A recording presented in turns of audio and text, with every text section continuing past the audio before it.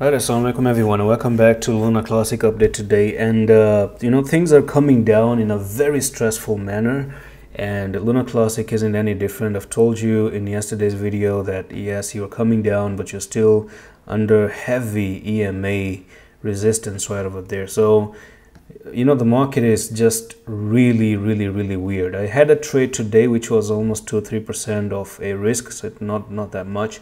And yes, I also got stopped out, even though things were looking so good. I saw a bull flag with bonk, but still ended up being taken away. So it's kind of risky right now to get into the market, I think, due to the fact that there could be manipulation. Now, one more thing about Luna Classic is that this move up may have resulted in another flag, right? So the first flag was up there, and this move down that you see 1 2 3 pull back a little bit, this can actually result in another flag. And if that flag plays out, then you probably might be looking at another technical target down to, again, 6849. And that's pretty much where I've been pointing out that 6615 could be the place where you really drop down to. And I think that's a very big discount, right? This, if it does come down there, I think it's a no-brainer to kind of try to get into a trade, with some little bit of money, maybe buy a little bit here if it does go down, DCA a little bit to the downside as well.